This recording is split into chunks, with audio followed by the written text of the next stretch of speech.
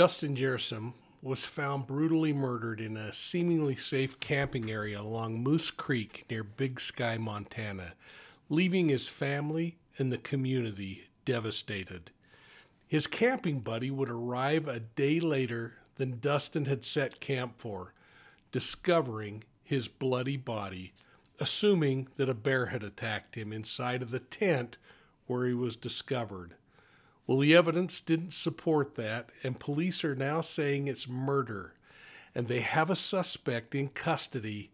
They're looking for a large axe that might have been the weapon used.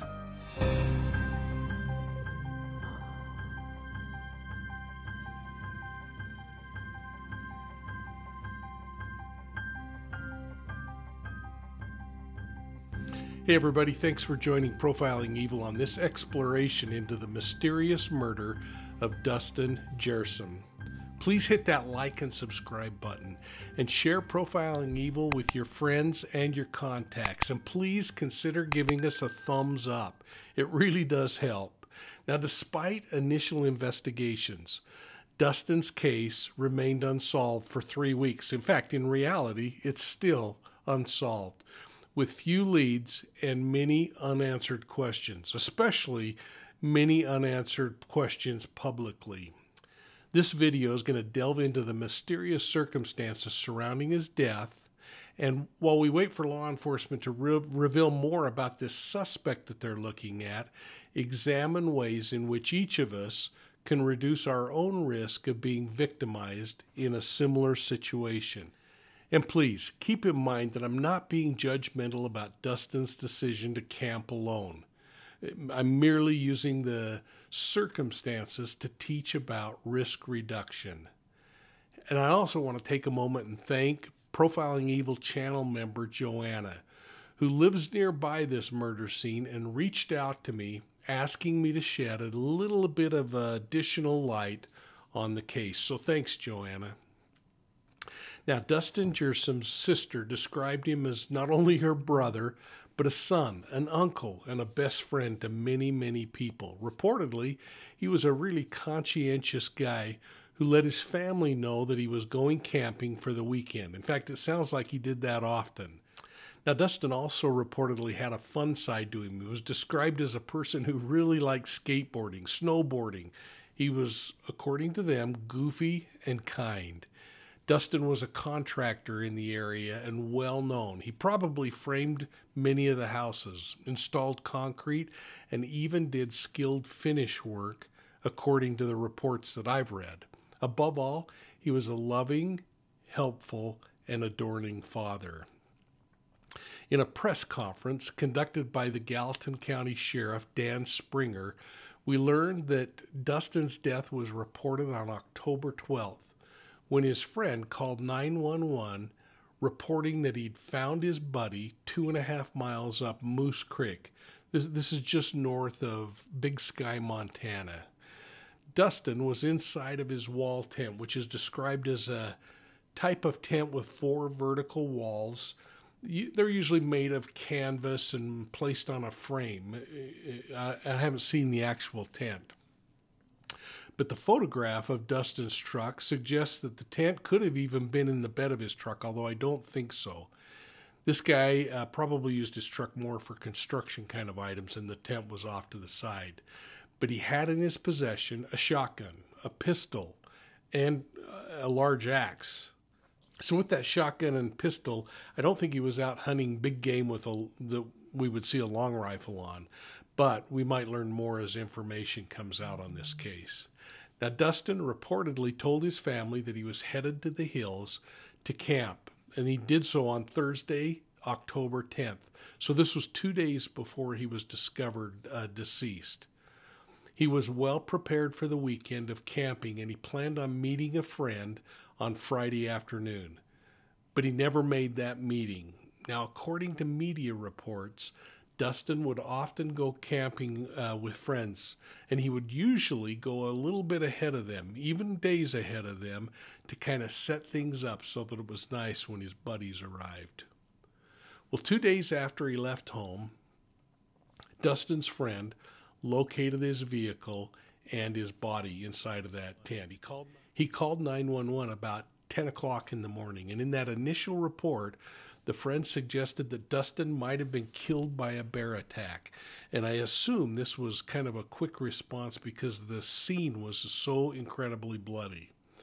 The actual day and time of his death have not been determined yet, although I'm sure that the medical examiner has come up with a theory on when that death actually occurred. So when sheriff's investigators, backed up by wildlife resource officers, responded to the scene, the wildlife resource guys quickly determined there was no evidence to suggest that this was a bear attack, and the investigation changed from a death investigation into a homicide investigation. The sheriff's office almost immediately started asking for any information from people who were in the area, and still are asking for that information. So if you were in the area out driving around or anything else, reach out to the sheriff's office if you saw anything or if you've got anything on camera. Now, they're also asking for homeowners and property owners to check their game cameras, surveillance cameras, anything that might be useful in this investigation. The sheriff's office then announced that they were looking for pieces of Dustin's property that appeared to be missing from the campsite and they believed were associated with the murders. They said they were looking for a 26-inch, so that's a 2-foot long camp axe with the brand of Estwing. They were looking for a Remington 12-gauge shotgun and a 44 Magnum revolver, a pistol. And then they also said that an orange Yeti cooler was missing from his property. So if you know anything about these, reach out to law enforcement. And again, think about this. Those weapons would have afforded Kjersem a really high level of protection if he sensed a threat. So that makes me continue to wonder if he was asleep or unconscious at the time of the attack, and if he knew who attacked him, because somehow they were intimately close to where they could get to him without him thinking there's a threat coming. Now, an autopsy was performed that determined that Kjersem died from multiple chop wounds, classifying his death as a homicide. His sister shared these emotional comments on Fox News. That there's somebody out there in our community that is capable. And, for me, I mean, my heart is like, everybody stop and look and help find who did this, It's scary. And it's amazing how many people don't know what even happened in our own community. Dustin has amazing friends and they've been passing out flyers and it's quite shocking. This isn't a big valley. I mean, it's gotten bigger and there's a lot more people. It's grown, but there's so many people who don't know that this happened. And I guess I want them to know. I want them to keep talking about it in hopes that somebody hears it, that it clicks to somebody and they call and just give the detectives just a little bit of what they need to find who did this, to put this together. As far as the investigation, I'm not really going to speak about that because I would never want to do anything to jeopardize what they're doing, because I know that there is a team of people out there that are working so hard. I mean, they are pushing, they are determined to find who did this. And so I'm on their behalf, even I am asking anybody for help. Anybody. He was born in Montana, raised in Montana. All of us, we love the outdoors more than anything. That's one of the reasons we stay here. He was such an outdoorsman, his life, fishing, snowboarding, camping. He was well prepared. He knew what he was doing. He's been out there by himself. I mean, so many times. Yeah, he loved it. Probably don't go alone. I would say be vigilant. Keep looking. I'm sorry, but look over your shoulder. I mean, I can't imagine going camping right now, and that was one of my favorite things ever. It's so hard, I guess, when you have to think about his life in this, really quick way and what sticks out to you, you know. Um, we had a not great childhood, and I took custody of him when he was a teenager, and I just keep, I mean, it was such a blessing. It was hard, but he was so helpful and he was so sweet. I was a young mother, and so I mean, he helped me so much. He was the best uncle. I mean, as a 17-year-old boy, he would sit with my daughter and have tea parties with her, for hours. And he's just so patient and giving of his time to anybody, that mattered to him. He was a great, great kid. And then you got to see that happen with when he had a daughter. I mean, just the patience, the love that he had for kids and his family.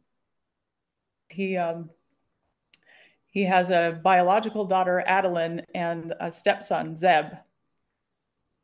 It's, I mean, unimaginable, right? You have to wake up every day and it keeps running through your head. And you try to make sense of it, and there's just no way. There's no way to. I mean, he was so kind, and the type of kid that would help anybody. We just can't imagine who would want to hurt him in that way. I guess I wish they could have heard his laugh, but I just hope they know just how caring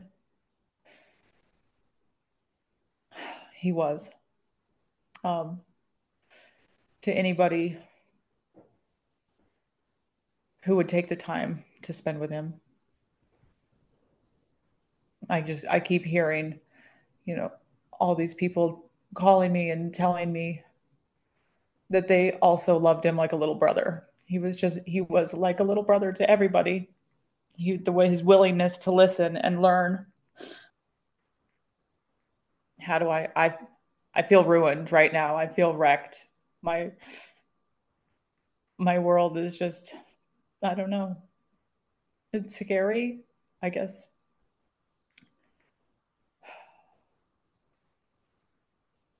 It took a lot away, whoever did this. I mean, I don't want to have to live in fear. I don't want my daughter to have to live in fear.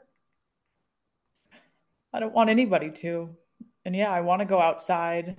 I hope to go camping one day, but Well, Yersem's death highlights the risk associated with camping in isolated locations, especially alone. And I'll tell you what, I'm in a part of the country where we go out and do that from time to time. I did it by myself last week. For outdoor enthusiasts who want to reduce their risk while still enjoying the solitude of camping, I thought we'd talk about a couple of key safety measures that you could implement, in my opinion. Number one is to communicate your plans. And let me start by saying that Dustin did do this according to all reports. But if you're going out in the woods, inform your friends or your family of your itinerary, especially if you're going to be traveling alone. Share detailed information about where you plan to go, how long you plan to be there, and some kind of a plan of if you don't call or show up, what they need to do. This can all aid in a quicker response if you don't check in as planned. Make sure you're choosing safe campsites. Now, in this case, Dustin apparently camped in an area that wasn't designated for camping, but according to reports, is often used by people in the area as a campsite. By selecting a known campground, you can decrease the risk of something happening. So if you're going to go to an area where there's limited or no cell phone coverage, think this through and think about the decision you're making. On this map, I'm showing how far away these cell towers were. And this map showing the 10 closest cell towers within 100 miles shows you how difficult it is to get a cell signal. You might consider things like Starlink, a satellite phone, or at least make sure you know how to use things like Apple 911 global positioning coverage for help if you need it. Number 3, bring self-defense tools. Now, Dustin clearly had weapons. So his murder appears to have been in the night. Perhaps he was sleeping or unconscious at the time that this occurred. But setting aside the probability that his death was caused by another human being, consider the environment and take along things that might help you be a little safer. In that part of the woods, something like bear spray, which works effectively not only on bear, wildlife, but also on potential human threats. Maybe it's something as simple as having a whistle or remembering to press the remote control on your car and hitting that panic button so the horn and the lights are flashing and sounding. Anything that might cause attention or draw attention to the scene. Now, in Dustin's case, it's going to be interesting to see if any DNA is collected from cups, utensils, beer cans, whatever. And I'm hoping that the medical examiner will release information regarding whether this kid had drugs or alcohol in his system, anything that might have reduced his ability to recognize a growing threat or fight off an attacker. And again, makes me wonder, was he asleep or unconscious when this happened?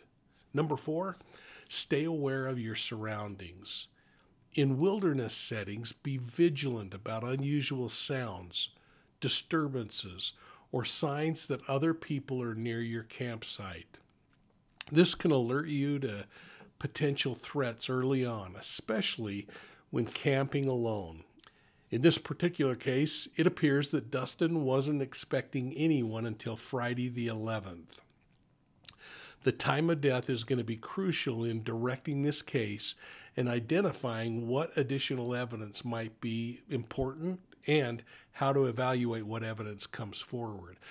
Think about the things. While the cellular data might be less reliable in the area, there might be data off of vehicles collected that can be analyzed as suspects emerge in this case. The vehicle data would become available through satellites in a process called trilateration. It uses the positioning of 3 or more satellites from the Global Navigation Satellite System. And its distance from those satellites determines latitude, longitude, and elevation and time. So it's really important that they look at things like that. Number 5, pack an emergency kit. Now, Dustin was well prepared for the weekend adventure he was planning, but this is a perfect time to mention that any camping kit should include things like first aid kits, fire starting tools, emergency blankets, a fully charged portable charger or a solar charger, something that you could use in case of an emergency. Just think about what you might need and prepare for that. Number 6, confidence in your ability to protect yourself. And this is a tough one. If you're going to be out there alone, you should possess some kind of basic self-defense skill. Might be physical or it might be emotional and planning. Hopefully, you'll have the common sense to know when a situation's worsening. That way you can get out of there before things get too bad. I think of an experience that my wife and I had while camping when we were newlyweds. We found a really nice place to camp. We set up camp, and a few hours after we were there, a group of men showed up in the area, built a fire, and started partying. Well, as they became a little more rambunctious, it made us nervous enough that we packed up our things and we left the area. It was a great lesson that we learned that night, and something that we should all consider when we're involved in these kinds of experiences of going out into unfamiliar places. Camping alone offers a unique connection to nature, but take precautionary measures such as communicating your plans, staying aware, and preparing an emergency resource or plan of what you would do if things fell apart. The tragic case of Dustin Kjersem serves as a sobering reminder of the importance of safety in remote areas and how strategies can help us stay safer while respecting the beauty and solitude of the outdoors. And as I said at the beginning, it appears that law enforcement has focused in on a suspect in Dustin Kjersem's murder. This suspect is apparently cooperating with sheriff's investigators. On October 31st, Gallatin Sheriff's Office announced that after a 3-week search, they have a suspect in custody on unrelated charges, no less. That means they haven't charged him with the murder yet. Now, they haven't released the name of the suspect, but I believe that that's going to leak out pretty darn quickly. The sheriff's office believes the suspect acted alone in this murder and promises further details, stating that charges are coming. But I want to take you back to the press conference with the sheriff's office as they lay out the case in the early stages. And then, like you, I'll continue to watch for anything that unfolds in this case. Hello, thank you all for attending. My name is Dan Springer. I am the Gallatin County Sheriff. On October 12th, the Sheriff's Office received a report of a male found deceased in his wall tent approximately 2.5 miles up Moose Creek. The male has been identified as 35-year-old Dustin Kjersem of the Belgrade-Bozeman area. This is a homicide, and we are working all hours of the day and night to find his killer. Jillian described Dustin as a caring, hardworking, and loving brother. He was brutally killed at his campsite, and we need your help. We put together several facts for you to hopefully help the community narrow down exactly what we're looking for, as well as jostle any memories out there of anyone that may be up there, and encourage people to come forward with information. Dustin was last seen in the afternoon hours of Thursday, October 10, 2024. He was leaving to go camping up Moose Creek in his black 2013 Ford F-250 with a black topper and an aluminum silver ladder rack. He was well prepared for a weekend of camping and had plans to meet with a friend on Friday afternoon, but he never made that meeting. He was located deceased in his tent shortly after 10 o'clock in the morning on Saturday morning. Autopsy has shown that he sustained multiple chop wounds, quote, which led to his death. We're following up on leads, but we have no arrest at this time. We're asking the community members to help us in this way. What we need from you is anyone who is present in the area between the evening hours of Thursday, October 10, and the early morning hours of Saturday, October 12, to reach out to us. That's up Moose Creek. Anyone with trail or game cameras in the Moose Creek area, please reach forward, even if the footage seems irrelevant. Anyone with in-car cameras traveling in the Moose Creek area during this time frame, please reach out to us. Anyone who saw the victim's truck, as a picture will be provided both on our Facebook site as well as I believe it's been provided to media. Anyone that's seen that truck during the time frame mentioned, please come forward to us. And anyone who saw something out of place, out of the ordinary in the areas surrounding Moose Creek, think of the whole canyon. If you saw something weird in the canyon area or in town with his truck, please reach out to us. That time frame again is between the evening hours of Thursday, October 10, and early morning hours of Saturday, October 12. We want you to better understand who Dustin was, and so to do that, Jillian Price, his sister, would like to say a few things.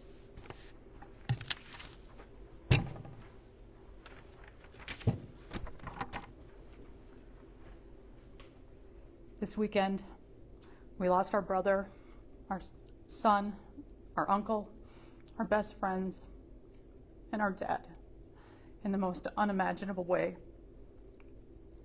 Dustin was a great kid. He was born here in Bozeman, and he worked all over the valley. He could have framed your house. He could have poured your foundation. He could have installed your countertops. He was a hardworking, skilled tradesman. He was a loving, helpful, and adoring father who in no way deserved this. I ask our community to please help us find out who did this. There is someone in our valley that is capable of truly heinous things. Please, if you are in Moose Creek at any time from Thursday to Saturday, please call and talk, even if you think you didn't see anything. The tragic murder of Dustin Kjersem in Montana is a stark reminder of the unpredictable and sometimes dangerous world that we all live in. Examining circumstances of his case give us an opportunity to reflect on how we might reduce our own risk of falling victim to similar kinds of crimes. It's important to be clear that this discussion is not about blaming Dustin Kjersem or implying that Dustin did anything wrong. He was an innocent man who was out enjoying a weekend. He was unjustly taken, and nothing can change that sad truth. By studying cases like Dustin's, we can try to understand the patterns and behaviors that might reduce our own risk vulnerabilities. This is about taking a heartbreaking loss and using it as a way to empower our future decisions, how we can make more informed decisions and be aware of the risks that might go otherwise unnoticed. So learning from a tragedy like this is a way to honor Dustin's legacy, helping us build a safer community by being more aware and more proactive. I'd like to know your thoughts on this one, folks, and I hope that you'll put them down below. I also hope that you'll spend some time reading other people's comments and weigh in on those. But remember to be constructive and kind in what you write. Hey, look for Profiling Evil on Facebook, Instagram, YouTube, and Twitter. And if you like audio podcasts, make sure you're checking out Profiling Evil audio podcasts on your favorite podcast platform. And don't forget about the Profiling Evil website where you can sign up for the BOLO. That's our digital newsletter. It stands for Be on the Lookout. And the only way you're going to get it is if you've signed up. So go to profilingevil.com and sign up. And I promise I'll never share your email information with anybody else. Hey, thanks for watching Profiling Evil. And we'll see you soon at the next crime scene.